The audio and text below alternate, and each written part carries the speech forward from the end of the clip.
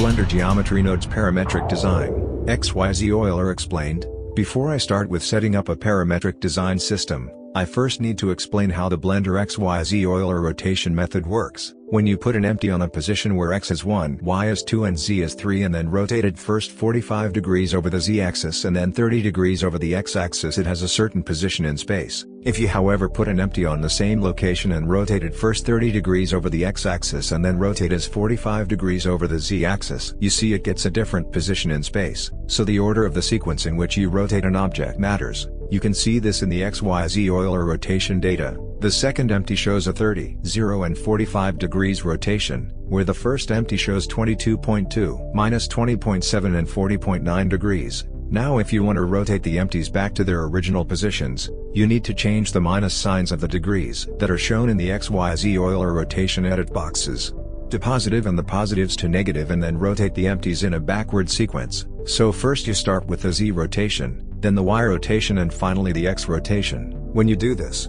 you see that the empties go back to their original positions, be it with some tiny rounding errors, which is quite normal in Blender. Once you understand this trick, you will also understand that there are 6 different orders you can put X, Y and Z in, and that this results in 6 different Euler settings. For now I will however stick to the XYZ order. With this important knowledge we can now set up our parametric design system in the next video.